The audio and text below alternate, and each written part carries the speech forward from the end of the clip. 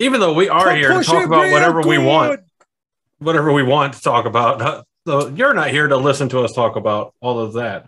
You're here to listen to another episode of the Black Tower podcast.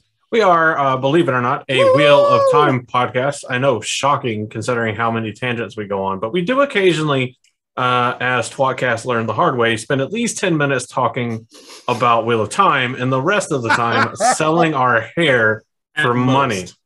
Oh, shit. At most 10 minutes. At most. So we're glad that you can make it here for maybe 10 minutes of Wheel of Time, and the rest we're going to auction off. I don't know, something. I don't know.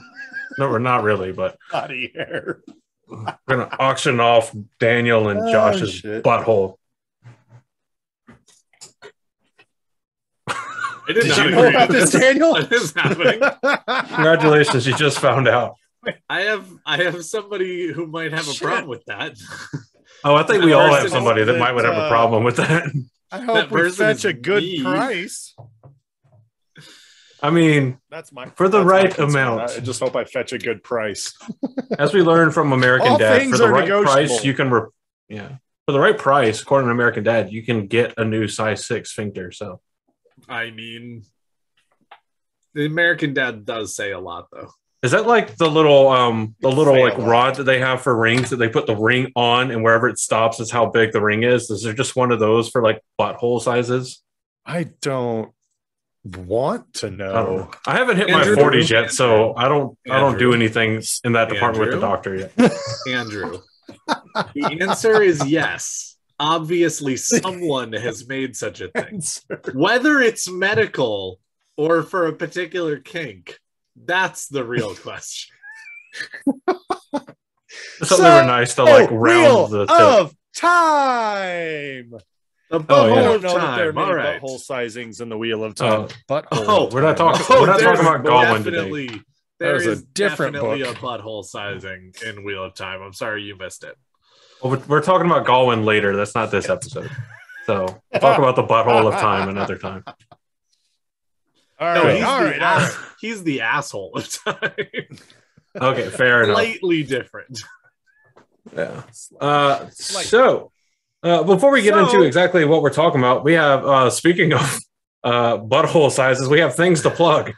Yeah. If you haven't already, make sure you meander on over to blacktowerpod.com. It is your one-stop shop, your easy access site, if you will, for all things Black Tower. You can find the Discord invite, the Patreon stuff. There's even some forums there, and I'm pretty sure Moshadi was the last one to go streaking naked through there. So go see what that's all about. Not as bad or worse than you think it is. It depends on your dirty mind, I guess. It's also where you can find our ever-loving and ever-generous sponsor, or at least a link to our sponsor over at The Crystal Barista. So make sure you go and check out our website and then go and check out The Crystal Barista. Definitely follow Crystal Barista on Facebook and Instagram if you like shiny click-clacks for whatever reason, because there's some really dope deals there. And I got some cool stuff here from one of those deals. I got some pretty cool like bookends. There's one right there that you can't really see, and another one over there that you can see even less of, as well as some opalized ammonite, which is slightly near and dear to my heart, because first time we went hounding with the Crystal Barista was for opalized ammonite. We went for and that was it. Yeah, and we got to watch Daniel narrowly avoid potentially his first ever hernia, hauling a whole ass big ammonite up a hill by himself. So, did you guys ever sell that? Did that actually go for a good price? I was impressed. I don't know. I honestly don't know. We should find out, just because I want to know. We should find my out. pride. You should find out what your efforts are worth. Right? Oh, shit. But while you're surfing the interwebs and looking at really cool people to do really cool things, make sure you go to newcreationsbyjen.com as well. New Creations is a fantastic shop run by Jen and Rob. You know Rob from Weekly One News. They have a whole bunch of Wheel of Time inspired memorabilia and merchandise that you can get, as well as a whole host of content creators merch that you can get there, including the Frosty mugs which you can see some of hanging out back there in the background, Daniel's screen, if you're watching us on YouTube or anything. Pretty cool. You can get the whole set right here. Yep. These mugs. Yep. And if nothing else, you can go ahead and start looking at maybe what mugs you would like, because we have a habit of giving away at least 8 or so every year at a holiday towards the end of the year. Correct. So go shop now. Kate Reading and Michael Kramer have mugs up there as well. And word through the grapevine is that there are more on their way. So definitely go and check that out. Right. Final plug. We're pretty fairly involved in WatCon. Make sure if you're going to WatCon, go ahead and make sure you have your hotel, because the hotel block is filling up. It is almost full. So if you have not gotten your hotel already and you want to stay at the venue hotel, go ahead and do that. That is the Columbus Marriott Northeast. I should know this. Hey, editor Andrew, make sure you edit that out to make it sound like you do know exactly what hotel you're going to be staying at. Perfect. Yeah. It is the Marriott Columbus Northwest. There is a link to book now with the block rate on watcon.com. And that's need to edit that. That was just you double checking on something you did actually know. I like it. Hey. Yeah. Yes. Oh no, Step Venue, what are you doing? Don't fill me up. Oh boy. Whoa. But any of the other questions you have, you can either find answers to, or you can find a way to ask the staff at WatCon those questions at watcon.com. And keep your eyes peeled on the WatCon official social medias, because there is more information being released within the relatively near future, which you probably figured out because we're really close to the con actually happening. Less than 2 months as of when we're recording this now. Significantly less than 2 months. Correct. Yes, indeed. Plugs, reminders, and selfless promos out of the way. I think it's probably good time for a spoiler condom. Spoiler warning. Let's make sure you're protected for all the taint that's about to come. Giggity. Welcome to the Black Tower, a Wheel of Time podcast. All right, let's check here. Okay. This podcast episode will be spoiling books 1 through... let's be honest here. Whatever Josh lets slip. So how about you pull that spoiler condom all the way on? Anyway, quit your whining. The last book came out in 2012. He was actually a ghost, and Rosebud was the name of his sled for creator's sake.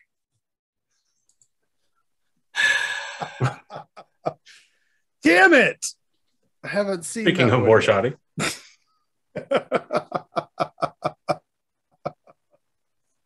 There you go. Oh, I love that one.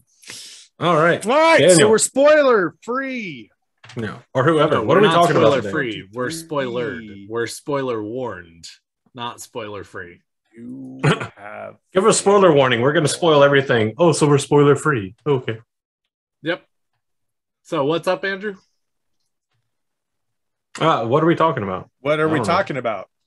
Today we are doing another in our series of basically breakdowns in the Wheel of Time, whether those be nation breakdowns, whether those be Ajah breakdowns, whether those be religion breakdowns, lots and lots of breaking down, because that's what we do here at the Black Tower. We break things down so that we can build them back up.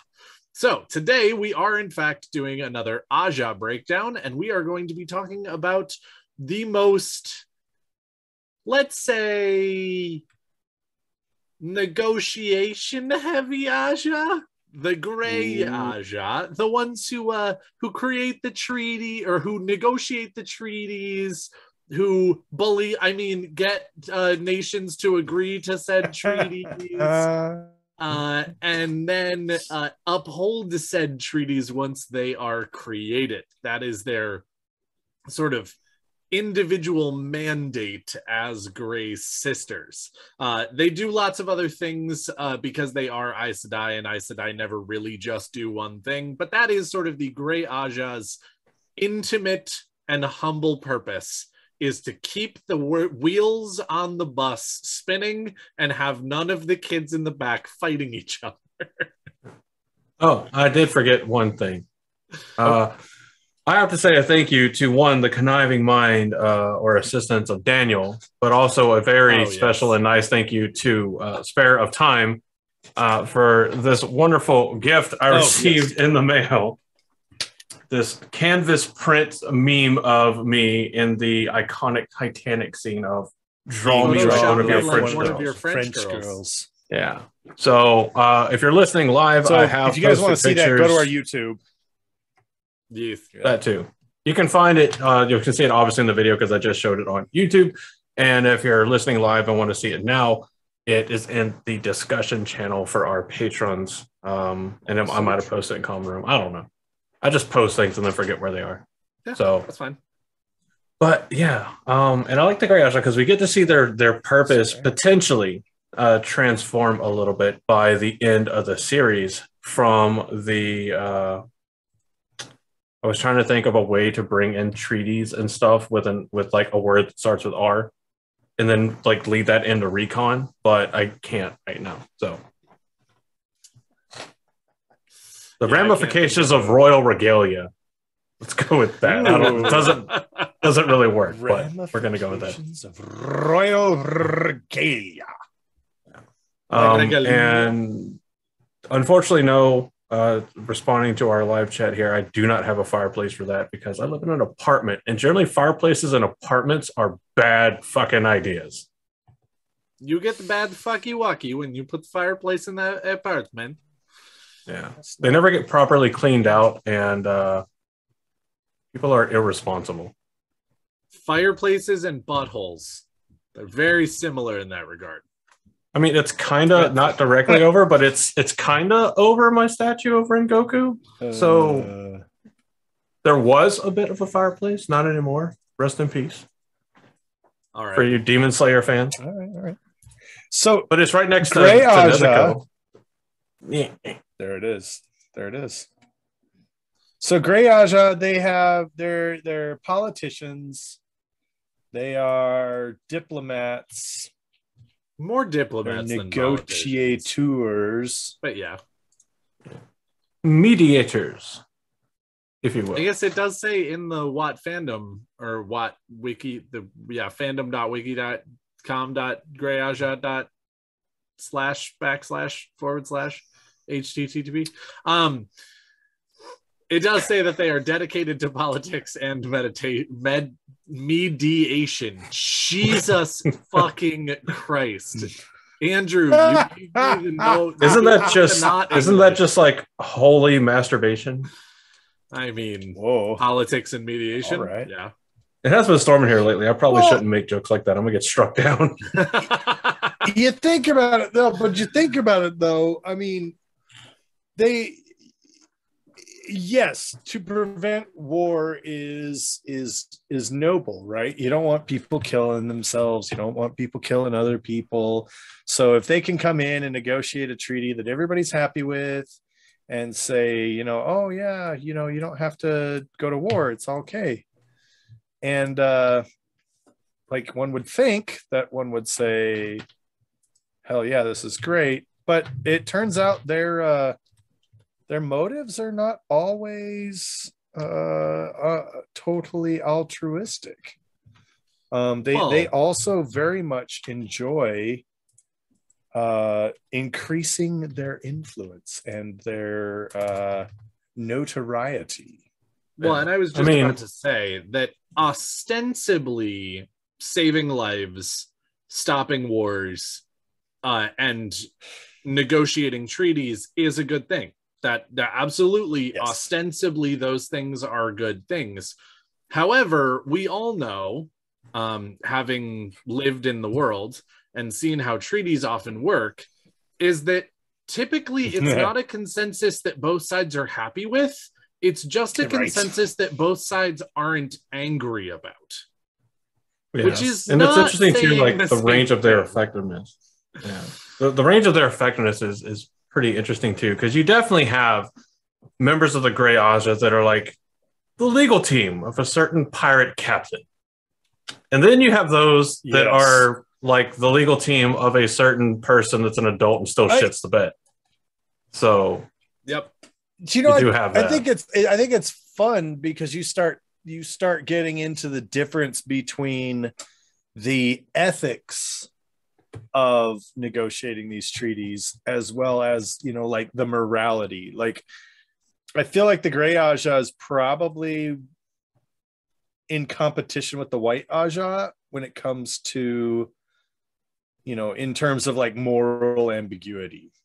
Like there's no right, you know, the right answer is no war and score ourselves some points. So it doesn't matter what we have to do to make that happen. That's what we're going to do. And that's what we're going to make happen. Well, and again, also, you're talking about a third, ostensibly unbiased group coming in to go ahead and talk this out and to make this work. They are the arbitrators. They are the mediators. They are the unbiased, unpolitical party who is coming in, looking at both sides and saying, okay, let's talk this out. We are as objective as possible. Except that, again, they're Aes Sedai. And so the Aes Sedai also are looking for their own footholds. They're looking for their own ability to get something out of these treaties, to input themselves into what is going on for political gain, for power gain, for the good of the White Tower. And on top of that, they also know that they already have a certain amount of influence. So they know that they can jam certain ideas down people's throats because those people are just going to accept them because they're Aes Sedai, which now means that that's not really an objective, unbiased arbitrator in the middle. Now you're talking about someone with all of their own hang-ups and motives and power dynamics. And again, I'm not saying that that's not always true, because it just kind of does exist. You're never going to be able to put in someone into a situation who is utterly unbiased. But with the Aes Sedai, it's like a pretty strong, you're not actually nearly as unbiased as people would like to think you are. Yeah, I mean, and there's an incredible amount of unrecognized power that comes along with the trusted mediators. Yes. Oh, yeah. Just look at our own world history, for example. There's a number of countries that have been the in-between mediators for preventing conflicts, for the continuation of conflicts, the resolution of conflicts, and just normal average day-to-day trading and contingencies. And it's a well-known practice that like two parties negotiating will frequently try to either go through a third party or get third, fourth, sixth, 150th parties involved. If you bring it to like the full UN or something like that. Oh, yeah. But when you're trusted to be the voice of reason and mediation, then your words carry a lot of weight. You carry in a lot of intrinsic power, because if you say, I think this is best for the both of you, and you have both sides convinced that you're operating for their collective interest, they're far less likely to consider the negative ramifications. And there's been plenty of times throughout history, and I'm sure plenty of times throughout the history of the Wheel of Time, where that has proved to be detrimental to other nations. I would not be a bit surprised to find out that the fact that a full sister Aes Sedai resides with the Queen of Andor is a byproduct of a mediation negotiation between Andor and Carian. For example, that's a really good example of something where it does not feel like the Aes Sedai are actually nearly as unbiased as they would like people to believe, and as people do sometimes believe. Yeah. Well, it's interesting too how much some of the duties, not by definition but by effect, bleed over. Because if you're one of the main mediators, then one, if you're trying to instill a sister to constantly be in a location like the Lion Throne, then now the Reds want to work with you to get a benefit, to have a red sister be the one to represent the White Tower at the Sun or the Lion Throne. Yep. Yeah. So you have all that power where, one, you have power over other sisters to force them to work with you if they want to get some perceivable gain through you. But you also have an incredible avenue for the gaining of intelligence, which is something the Blues would be incredibly interested in and incredibly want to be part of.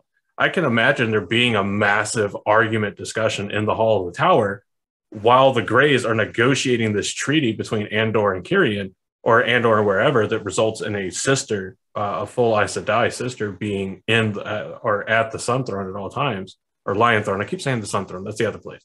Yeah.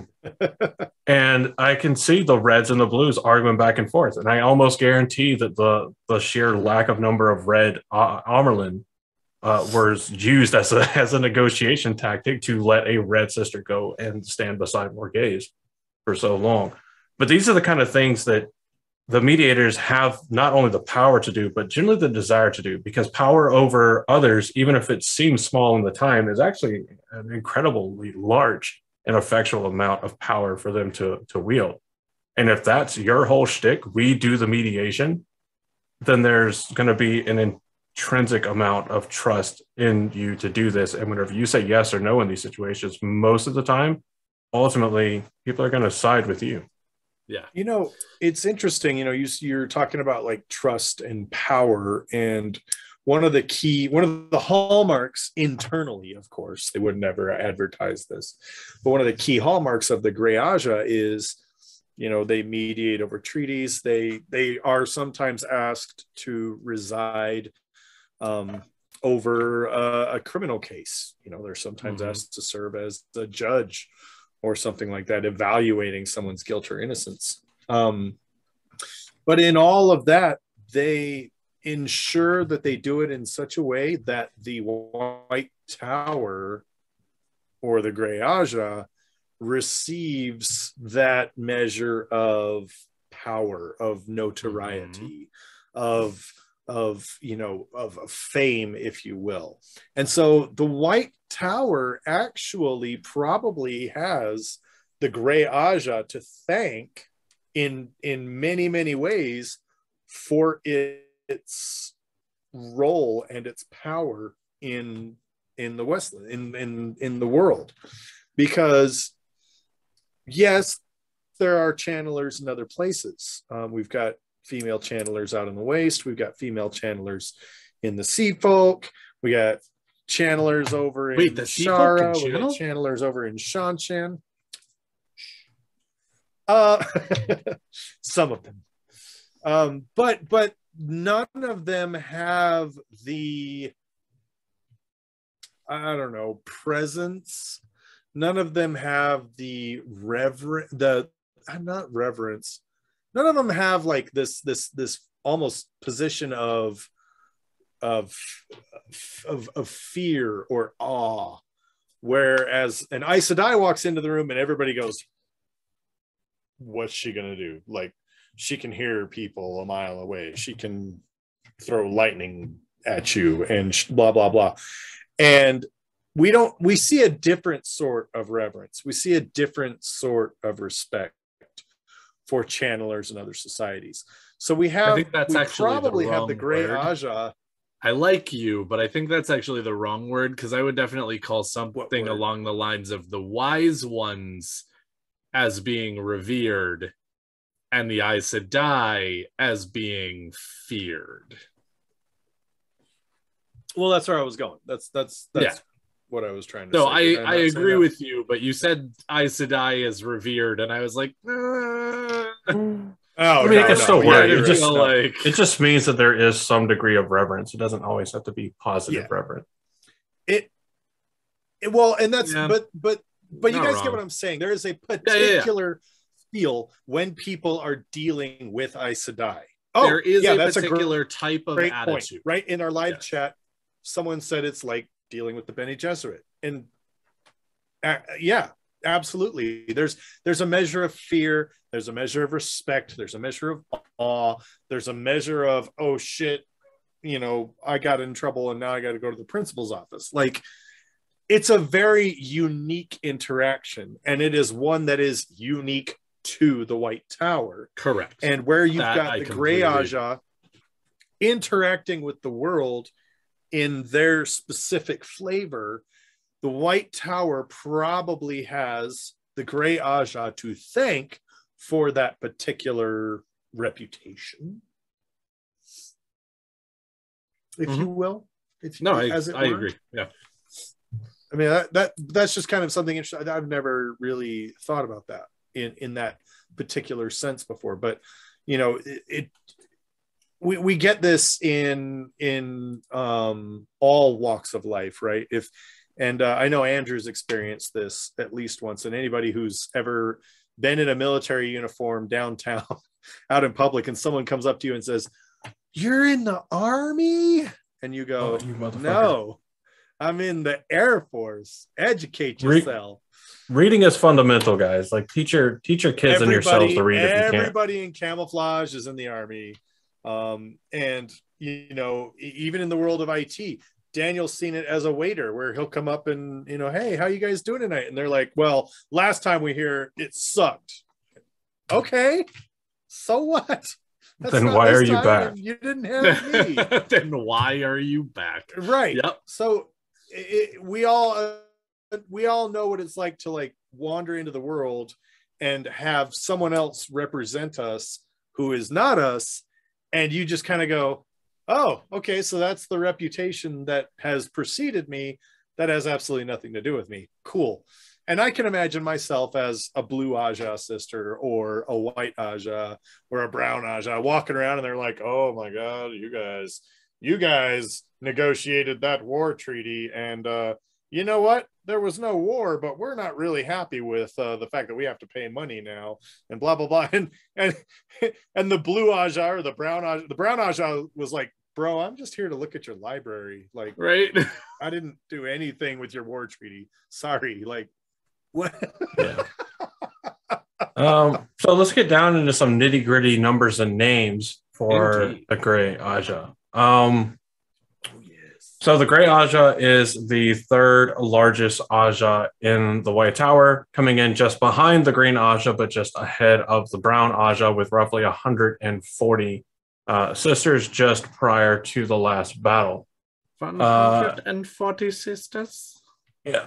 It's in the Gathering Storm. There's discovered that there are 31 members of the Black Ajah amongst the Gray Sisters, but only the names of 6 of them are known at the time.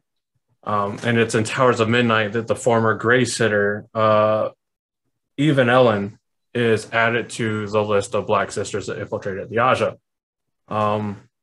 If you want to see a breakdown in nationality for the Gray Ajah, go check out the fandom wiki. It's pretty good. I will tell you there are 15 unnamed, and not that many more that are named. 9. There are 9 more that are named. Like, they included Altara, Farmading, Geldon, Ilian, Kandor, Main, and Tyr, just to say that there were none known from there. So it doesn't mean that might not change as like notes are read or stuff like that, but as of the series itself, that's it. We have another Wheel of Time book coming out, so. Yep.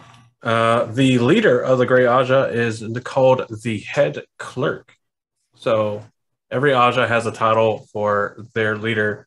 Now, it is during the schism between the White Tower that we get the first Head Clerk that we are aware of identified, and that is Sarancha Colvin, who served in the Tower prior to the split, and then remained as the head clerk in the Tower. We don't know who amongst the rebels held the office, but it is assumed likely that Sarancha retained it after the reunification of the Tower. So, sorry, she was already serving in that post before the Tower split, continued to serve while the Tower was split, and then it is presumed continued to serve after the Tower was split. So that's going to be the only one that we are technically aware of. Like we've talked about, their main interests are going to be diplomacy, jurisprudence, and justice. So they're generally studying constantly laws, customs, history, relations of every nation, offer their help as political advisors to governments. So they're part Supreme Court light version and part ambassadors of sorts that go out and try to negotiate peace between nations as the White Tower's effort to try to stave off conflict amongst the nations, because if they can keep all the other nations happy, then it's less likely that anybody bands together and lays siege to them again. Yeah. So, What? Again, yeah. They Still also can't offer find their North abilities America. in writing laws and their diplomatic skills in case of, again, disputes between the states. This is something they are known to do. So it's some weird cross between judge, lawyer, not executive, legislators for hire of sorts, and negotiators. Though I highly doubt they get called out to like hostage situations, so that would be kind of cool, I guess. I feel like they do after or in the Fourth Age. Maybe. Given that they can just be like, all right, cool. Gateway right there. Oh, there you go. Excuse me. You there. About to jump off the bridge. Don't do it. So it's You a saved my life, you ruined my death.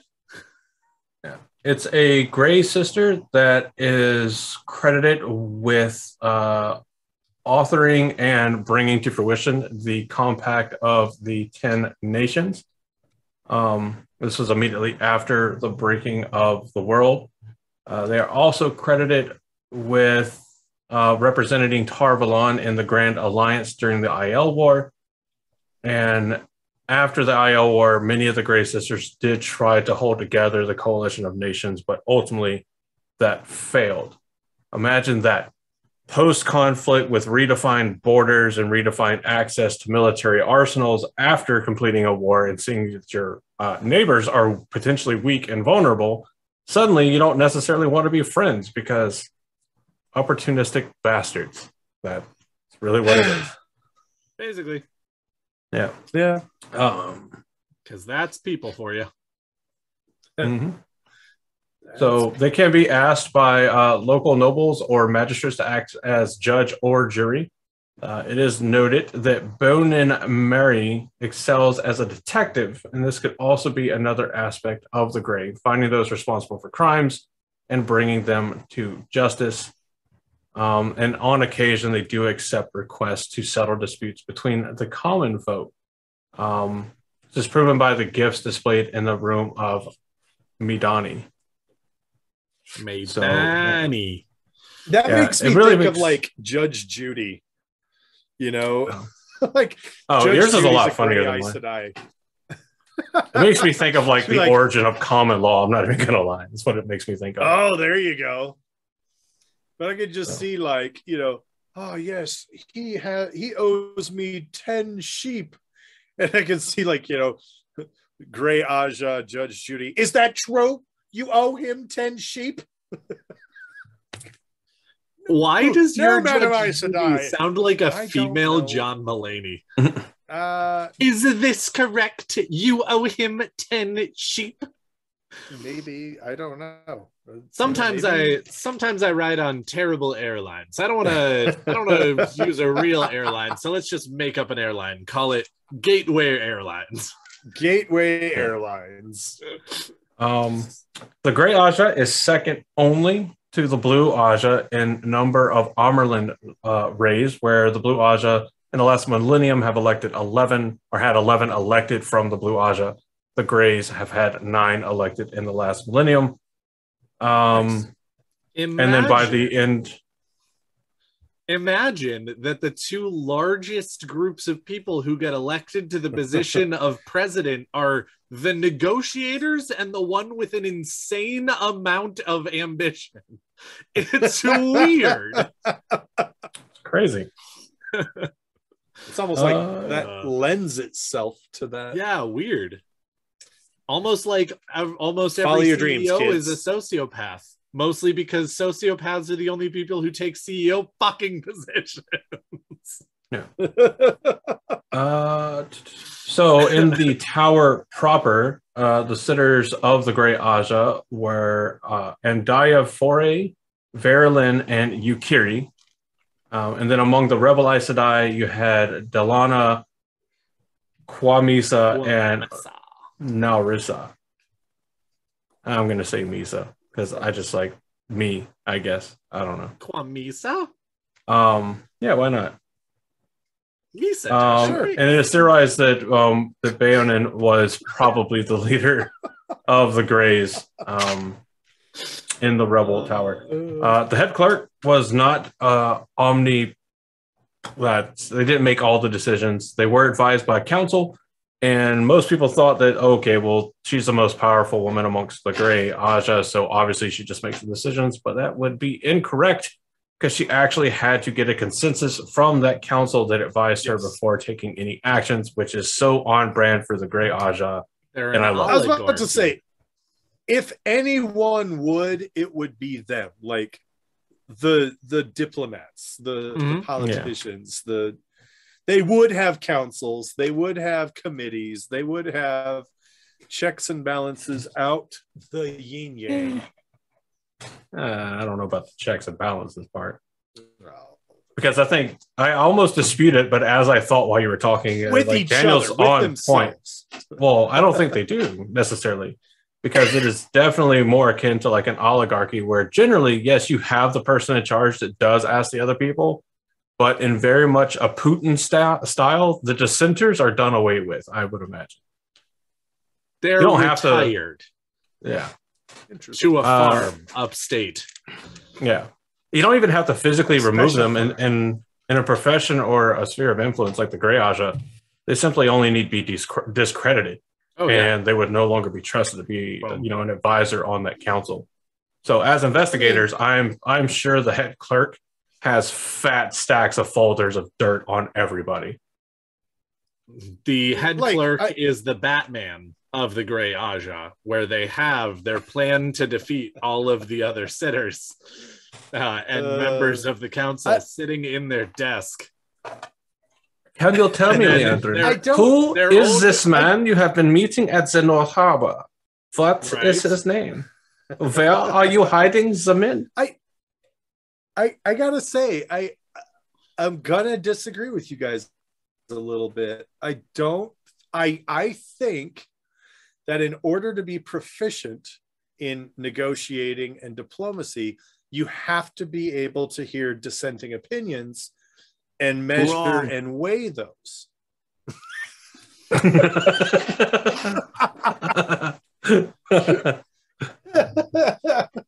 Sorry. No, I agree with you, but I could not resist. I hear what you're saying. Well, I also think it's a little bit. I think it's a little bit 6 and 1/2 dozen in the other. I'm going to be the mediator between these two opinions and say that I think it's actually, yes, as an effective head clerk, you would absolutely need to be able to hear people on the council who disagree with your position. 100%. Not knowing those things and not taking those things into account would be tantamount to political suicide. However, at the end of the day, getting what you want to get done is your primary mandate. Therefore, if there is enough dissent in the council, you make the council smaller or weed out certain people to get what you need to do done, even though if you're actually a good head clerk, you are listening to that dissent and you are changing the things that you feel are important to do based on those dissenting opinions. At the end of the day, if there's still enough dissent, there's still not checks. You balance it. Like, sure. They've shown that they'll act outside. Yeah, and that is a hallmark of maneuvering. If you aren't doing what I want you to do, then I'm going to change the playing field. I'm going to add more players. I'm going to remove players. I'm going to do what I need to do to get the desired results. Oh, you Well, yeah, have look found at me- how you have Andaya. found me in a lie, Baonin. Now I will Yeah. tell all of the sitters that Mhm. you are going out on your own to investigate crimes not sanctioned by the Gray Ajah. Yeah. What do you say to this, Baonin? Yeah. So look at how Andaya gained her position as a Gray Ajah sitter. Because the Yep. typical process that they would go through is they'd have 2 or 3 candidates, and the Ajah would get together and they'd have discussions until they got to consensus on the 3 candidates, and then they would do a secret ballot, and whoever won the secret ballot became the sitter. And Daya Right. did not go through that process. Secret Sarancha ballot's just a lot like said, a secret Santa. "You're the sitter." Huh? So a secret ballot's a lot like a secret Santa, right? Yeah, except the gift Yes. sucks ass. Which it still can, but not as much as being appointed to a political or leadership role sucks ass half the time. Right. But yeah, Adaya was just like a valid candidate, I'm assuming. And Sarancha was just like, yeah, we're skipping all of this other shit because reasons, and I'm gonna claim like limited emergency powers, and you're the sitter. Yep. So they've shown that, you know, as much as they value consensus and as much as they value discussion and mediation and getting everybody kind of on the same page, when much the like, chips you know, are down. Athenian democracy or whatever, whenever the situation Right. they believe, and that's the really scary part, is when they believe the situation calls for it, they will forgo their regular traditional due process to just appoint someone in the position, which is terrifying across the board in any government, past, present, or future. Not completely unwarranted, and definitely not completely not understandable, but no Right. less terrifying that anybody could have the power to simply just say, you are in charge of this important role. Because being a sitter in the tower is no small thing. You affect the direction of the tower, Yes. the policy of the tower, Yes. the enforcement of tower law. Like, you can hold up things as long as reasonably possible. I'm pretty sure the Hall of the Tower doesn't have anti-filibuster stuff in place. And I'm pretty sure, knowing Aes Sedai, they will religiously weaponize and abuse filibusters.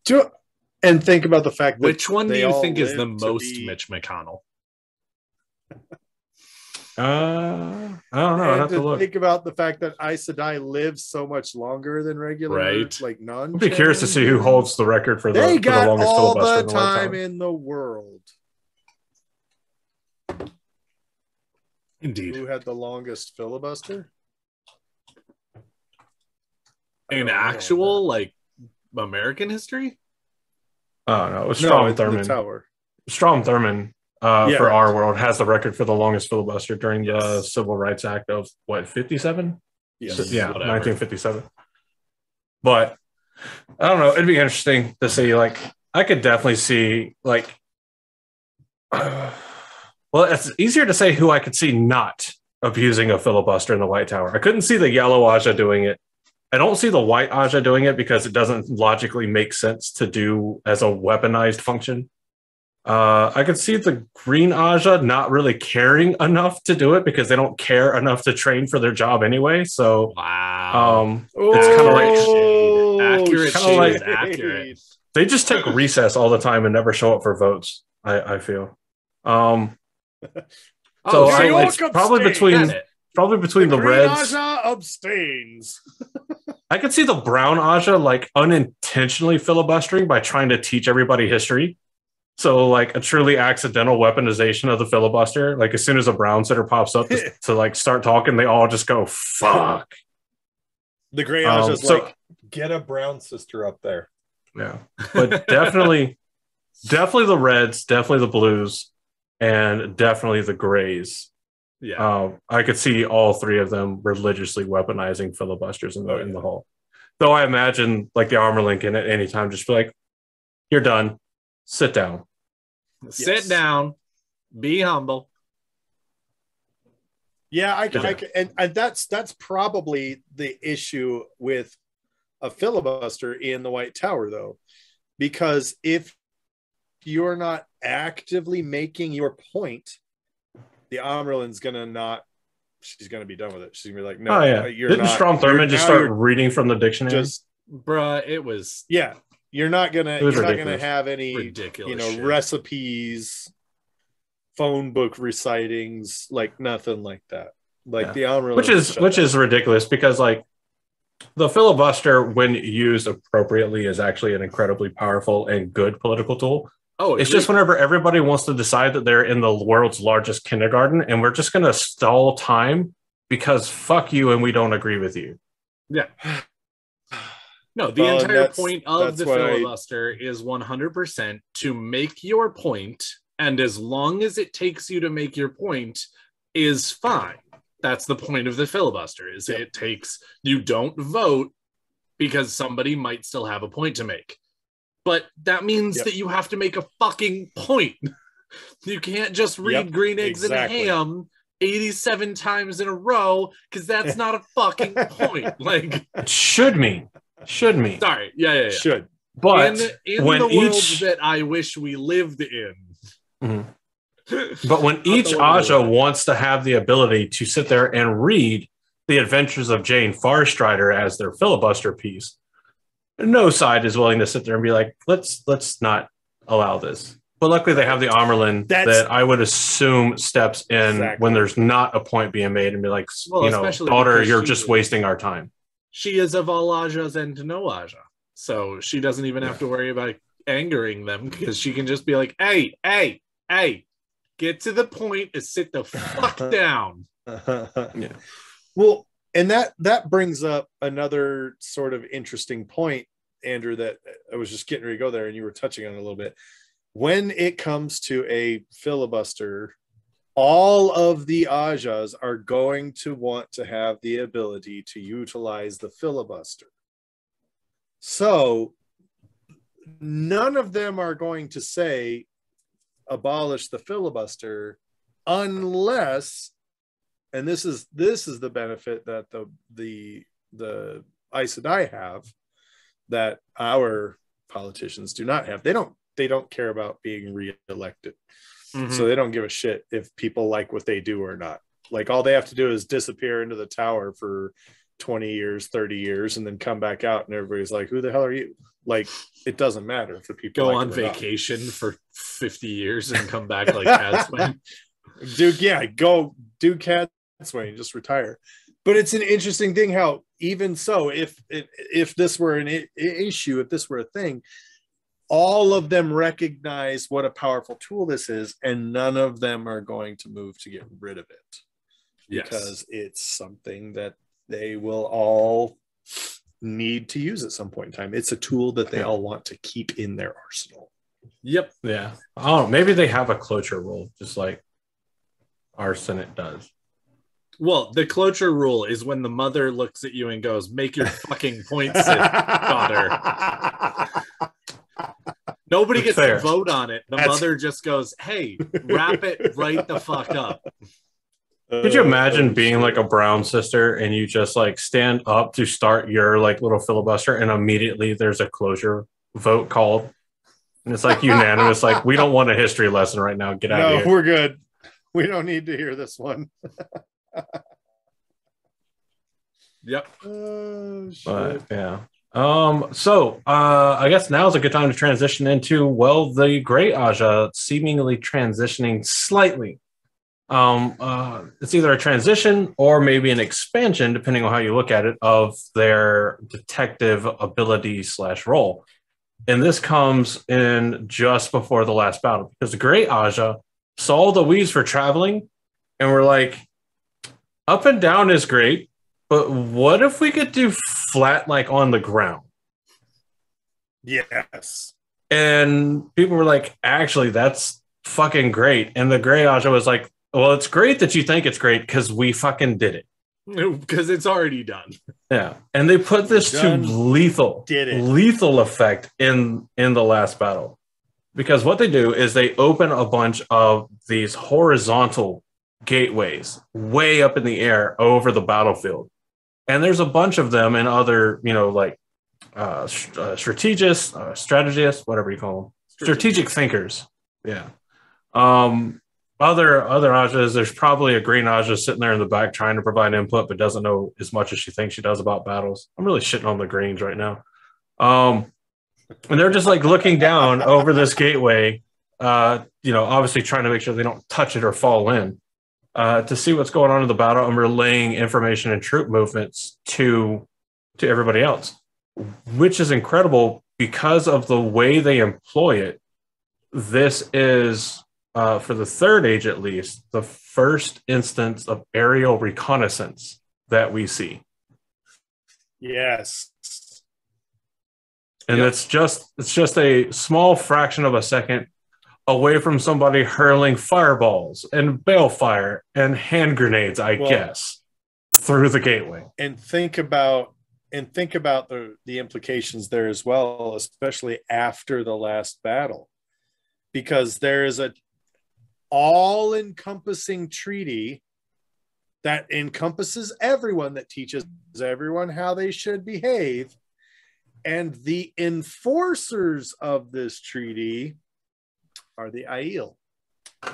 So Rand, in true Dragon Reborn fashion, steps in and goes, I've just done your job for you. Yep. Congratulations, everybody. War is solved. You can go home. War is solved. And then like, can you imagine? Okay, but for real, like, can you imagine being a Gray Ajah sister, like sitting there at the last battle? They bring out this treaty, and all of the nations, including Shan-Chan, are like, "Yeah, that's cool. We can do that."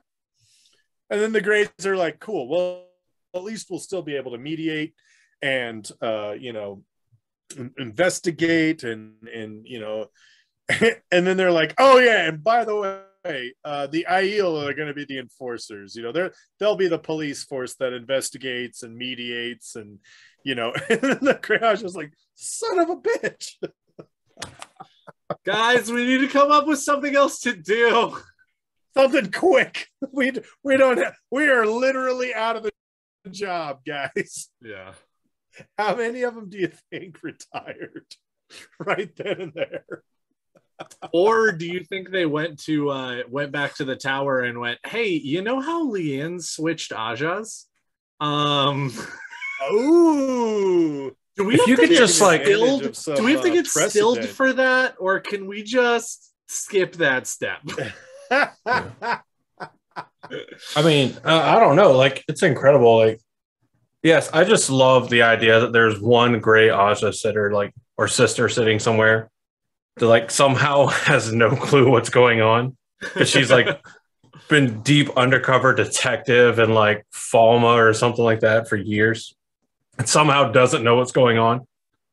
And then like the Dragon's Peace gets circulated in like the print that inevitably will come to the world.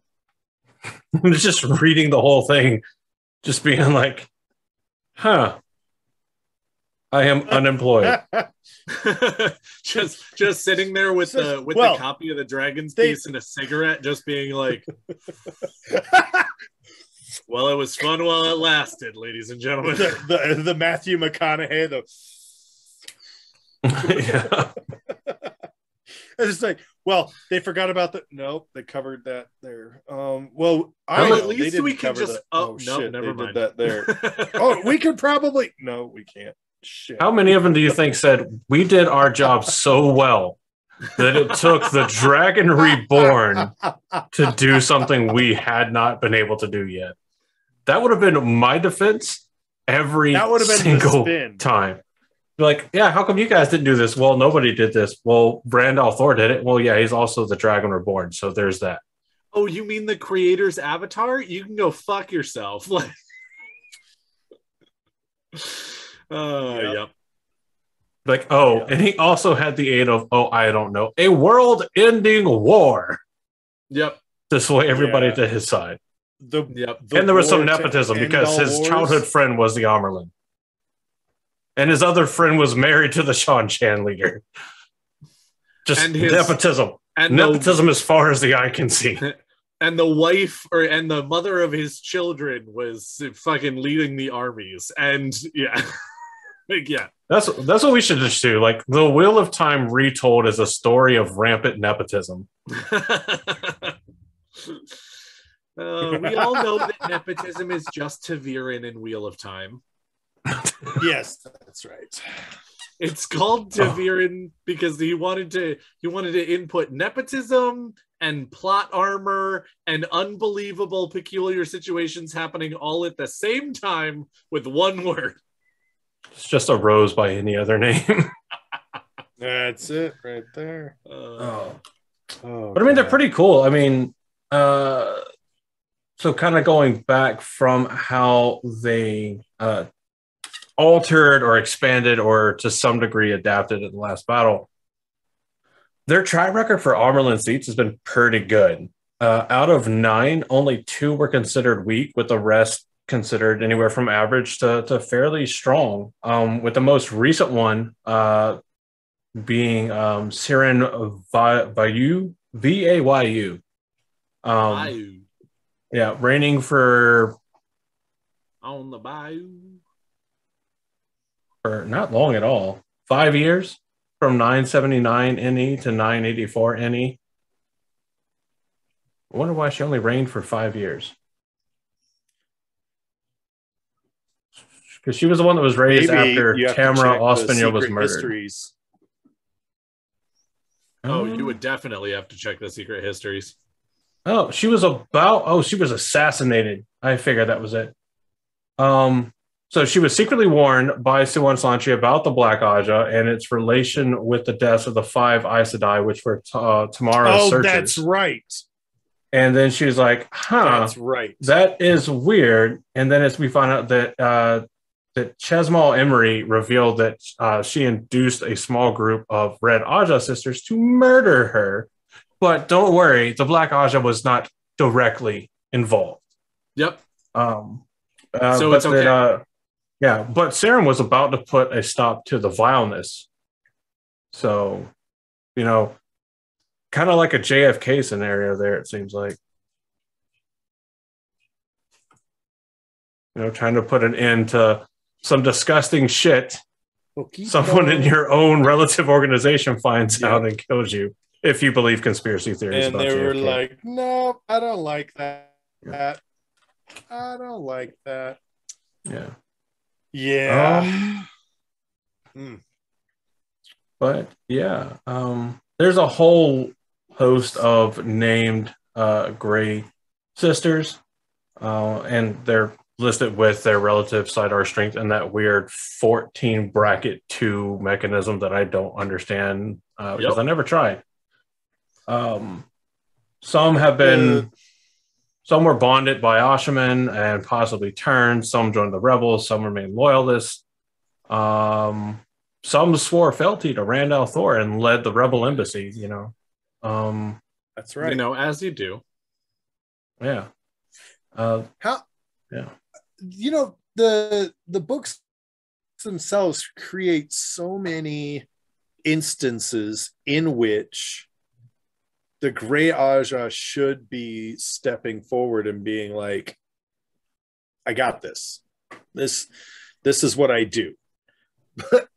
But I feel like it's less like super cool negotiator and more the dude from Die Hard when he's like trying to negotiate with Hans Gruber and he's like, please, I eat $1 million deals for breakfast. And he goes in there, Hans, booby, let's chat, let's talk. And then he gets shot.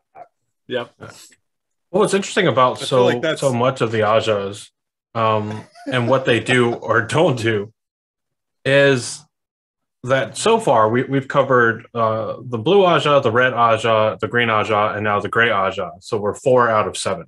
Not including the Black Ajah, of course, because they don't exist in Ba Sing Se. What Ajah? Exactly. That's how you avoid like radioactive material finding its way into your tea. Yeah.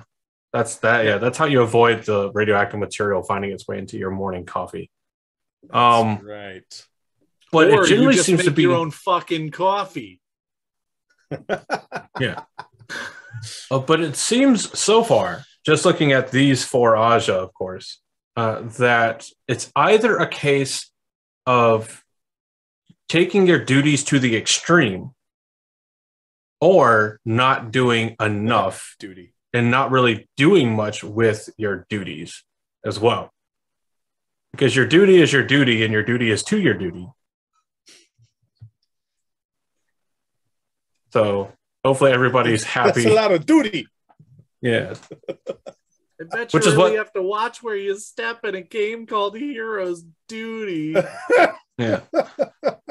Because, I mean, we have the Green Ajah, who by self-proclaimed purpose should be the best equipped and the best prepared for the last battle, and winds up being no better equipped than anybody else, and often less equipped and ready than other Ajahs. I would argue that. Do you understand how many warders they saved for the last battle? Okay, yeah, but that was one of them, and I'm pretty sure it wasn't that much of a undue hardship on her. All right.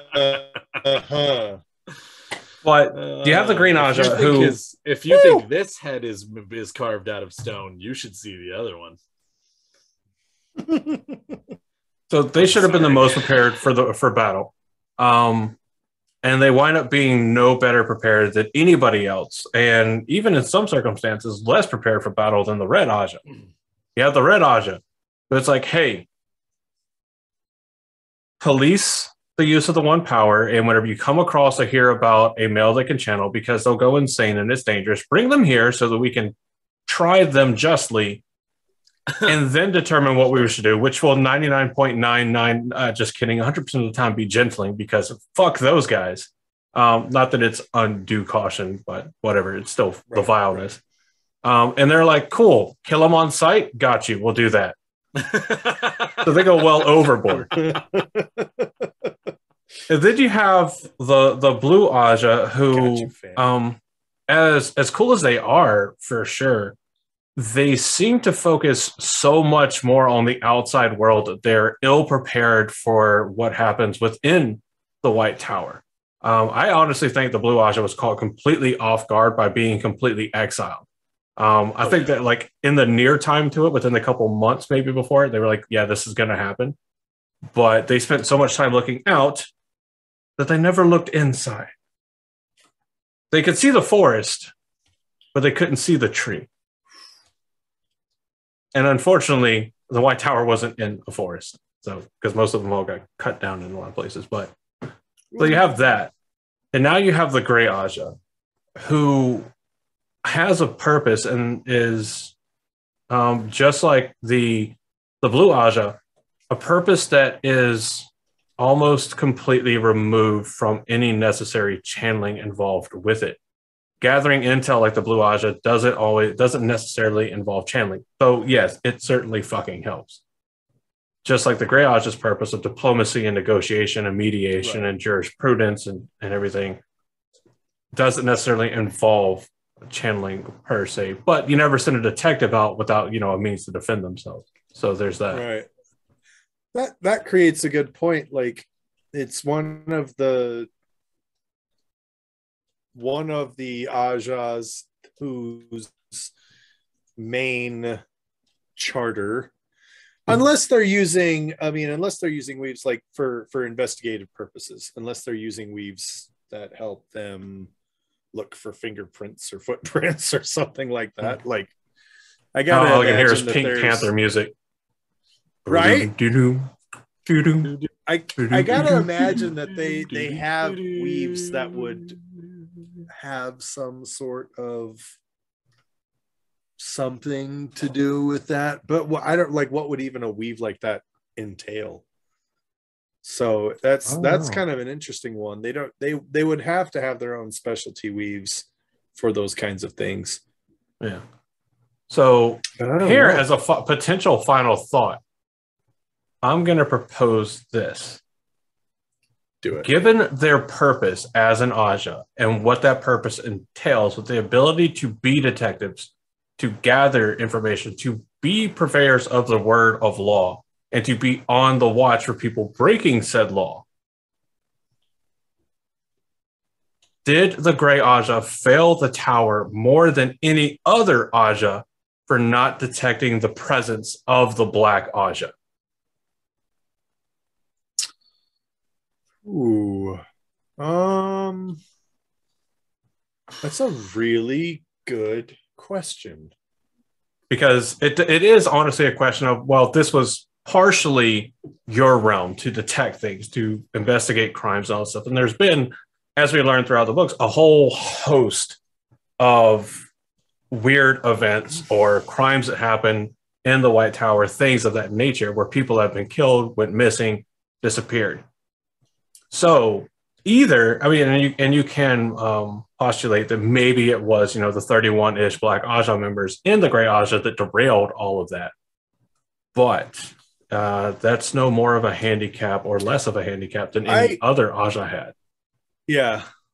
I would say they did fail the tower in this respect, but I don't believe that they failed the tower more so than anybody else, because everybody else, they all had the same set of blinders on, right? It was, we are the White Tower, we are the purest of the pure, we are so good, and we're there to fight in the last battle, and everything is awesome, and everything we do is awesome. So everything is awesome. So everything is I cool, feel like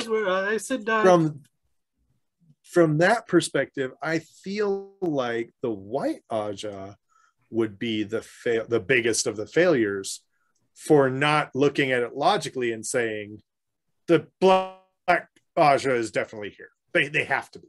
There's no way there is no Black Ajah. That would have had to have been a logical understanding that they undertook at some point in time in their 3,000-year history. I mean, I believe that is also the cop-out answer of blaming, as individuals or positional powers go, I think it's perfectly reasonable to blame the Amerlin seats and the Keepers of the Chronicles more than any individual Ajah. Because which group of people had been warned, kind of knew this was going on. It was like, it'll cause a schism. It's too dangerous to let everybody know. I'm like, yeah, no. Actually, you know what happens to not let anybody know, you motherfuckers. You know what happens whenever you announce to the world, hey, we know we have spies of this particular persuasion in our midst? They either leave or they panic or they're really good and hide. Either way, typically the numbers of those individuals are reduced, because a lot of what we see is that when their backs are against the wall or they feel that they are trapped, the Black Ajah does act purely out of panic, self-preservation, and cowardice. Correct. Yes. So, but I do disagree with you, Josh. I would propose that of the Ajahs, I don't think it is a significantly higher amount of blame, but given the purview of their self-defined purpose, I think they bear a slightly larger portion of the blame. If you work at a nuclear power plant and your job is to monitor the temperature of the reactor, and then you see the temperature of the reactor going up, and you choose to say, hey, you know what we don't need running? The water pumps that are supplying the cool water to keep the reactor cool. You have some culpability there. Everybody else that was there that could see stuff going on and had hands to play. Yeah, I definitely didn't just watch the 3 Mile Island documentary on Netflix. It's fantastic. Go watch it. The event wasn't fantastic, but it's a good docu-series. You do take a little. I thought you had just watched Deepwater Horizon. That's oh god, that's such a good movie. Now I got to rewatch Deepwater Horizon. Is it on Netflix? I have no idea. Oh, it's so good. But yeah, if I you watched it once, and I was so unimpressed with the fact that they went ahead and hired Mark Wahlberg and Kate Hudson to play those two people who are the heroes of the story, who look absolutely nothing like, in any way, shape, or form, Mark Wahlberg or Kate Hudson. And I was just like, Jesus Christ. They got the story across, though. They do. In a very, I'm sure, dramatized and, Oh, and everything 100%. way, of course. Because you can't keep most people watching something that's boring. Right. Myself included. I'm not saying Wait, holier is that than why thou. we don't have very many watchers? Yeah, I'd imagine. I actually deliberately try we to keep just my need energy to- low. We just need to go ahead and spruce this up. I just need to walk away from more explosions. That's what we need to do. I'll work on that in editing. All right, cool. And by work on that in editing, I'll think about it and forget about it. There you go. But yeah, Daniel, what are your thoughts here on the question? Does the Gray Ajah own any higher culpability for the infiltration of the Black Tower into the White Tower, the Black Ajah into the White Tower? I would say no. I don't think that they have more culpability. I do also certainly think they have no less culpability than anyone else, but I think that everyone in the White Tower has to take responsibility for the fact that everyone in the White Tower put their head in the sand and said, I'm not listening, I'm not listening, I'm not listening.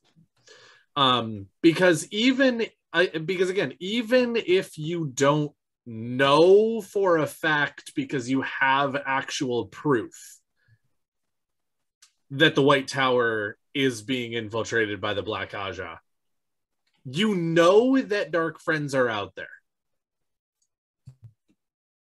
You know it. You know for a fact that the dark friends are out there. Dark friends are everywhere. And even though they're not like crazy proliferated into different places, they exist. So the assumption that there are 0 Aes Sedai who are also dark friends is just ego. It's just narcissism, and it's just impractical. And so again, I don't necessarily think that the white or the gray or the red or anything along those lines has more responsibility for that, but I also have to admit that all of them just bear such a responsibility for allowing it and being a part of it, and just sitting there being like, nah, that it's just such horseshit. Yeah, I mean that's fair. I think there are reasonable arguments definitely for like they're no more at fault, because every Ajah did through incompetence, through ignorance, through just pure inability, did allow themselves to be infiltrated by the Black Ajah. It did happen to everyone collectively, and there was this giant collective mentality of, but we fight the good fight. There's no way that there could be bad people here. Which is definitely that holier than thou mentality that often leads to the fall and ruin, or at least severe suffering of many entities. It's a tale as old as time. A song as old as rhyme. Thank you. Black I couldn't remember if it was of rhyme. And the Tower. Black Ajah and the Tower. White Tower. Yes. Because we don't have any of dark friends in the Black Tower. We got rid of all of them. Once. Yeah. And it'll happen again and again and again and again. Because at the Black Tower, we go, oh, we know there are dark friends here. And we gonna find them. We gonna find them and we gonna kill them. There's definitely no dark friends in the tower here mentality. There's when we find them, we gonna kill them mentality. Right. Yeah. Yep. As a quick aside, just because I do think it's really cool. And we just learned about in our live chat from Adalorna over at North Harbor Podcast. If you're listening to this and you haven't gone back to, if you're listening to this when it comes out publicly, if you haven't gone back to North Harbor Podcast and looked on, I believe it's the 24th, the night of the 24th, and checked out their episode with an amazing guest. London Rivers. Definitely go and do that. If you know London River, and I don't mean the river in London, This, if you're trying to search who it is, you're probably going to get safe search flagged if you have it turned on, which is how I just learned that the Black Tower account doesn't have it turned on. You're welcome. Go and check out North Harbor podcast episode for that. I've heard that and by heard, I mean Adalorna has said that the YouTube video is an absolute delight and treat that you cannot miss. And while you're there, go and check out all of their other episodes because they're pretty fucking great people. So definitely go pretty awesome and check out North Harbor Podcast. And if you can't find it, definitely find them on Twitter and they can draw you a map. Twitter, Discord, wherever you can find them. If you can find Adalorna or her fantastic co-host, definitely go and check them out because they do great stuff. They do. And it's about the Wheel of Time too. Mm-hmm. So. It is a Wheel of Time. Why is the map so small? We don't talk about that.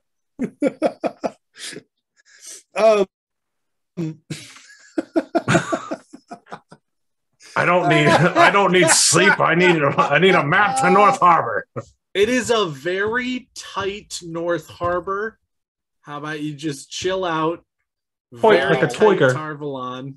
North Harbor's come in all shapes and sizes. That is also true. We don't but shame. This particular one is very tight. Toy. Okay. Gray Ajah, my final thoughts.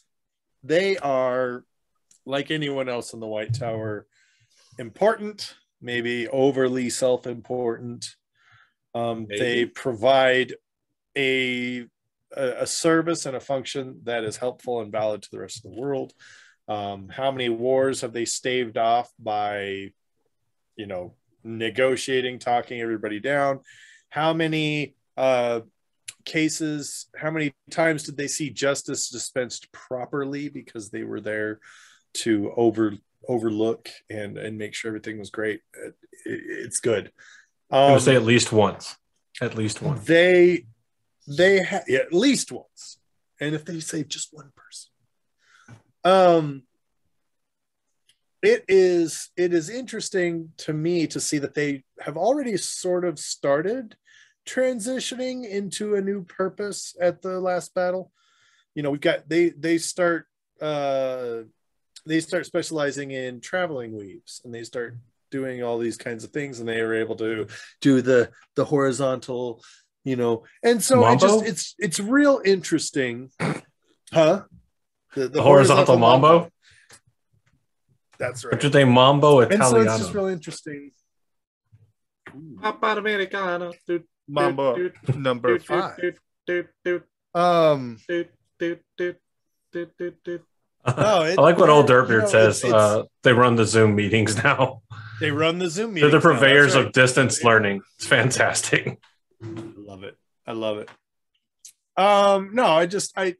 It's interesting that they seem to have a new direction going in where there's a lot of other people in the White Tower that don't yet have that new direction for the Fourth Age. So I like that about the Gray Ajah. And it's also fun. I like that we're doing these because the Gray Ajah is one that at first glance you can just go, okay, yeah, diplomats and politicians. But when you kind of dig in, you see there's more there than meets the eye initially. And so it's fun to dig in and chew on these topics. So Black Ajah in disguise. We were able to do it. So thank you everyone for being here. Thank you for listening. Thank you for tuning in. Thank you for watching us. Do you have any other final thoughts? You can see our beautiful faces. Do we have other thoughts? I don't have any other final thoughts. Oh. No. I don't even know what thoughts are. We hope that you've enjoyed They hurt. this deep dive on the Gray Ajah. And we hope that you walk away from this recording just a little bit more insane than you were. And we hope you've enjoyed this dispensation of your weekly dose of taint. So from all of us here at the Black Tower, I am Josh, your Sora von Mahale. And I am Andrew, your Bajan Mahale. And I am Daniel, your Amin Khan Mahale, realizing that we did not introduce ourselves at the beginning of this episode. We didn't. We just jumped right in. Hell yeah. You mean jumped right in? We spent 17 minutes talking about nothing Wheel of Time related. But that's okay. Beautiful that is bastard. That's why I put the names on the screen.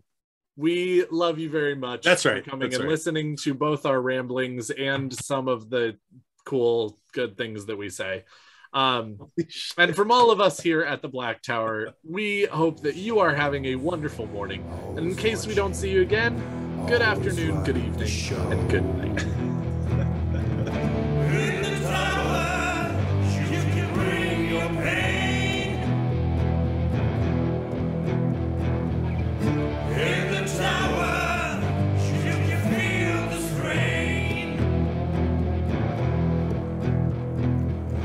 You've been having so much trouble just fitting in.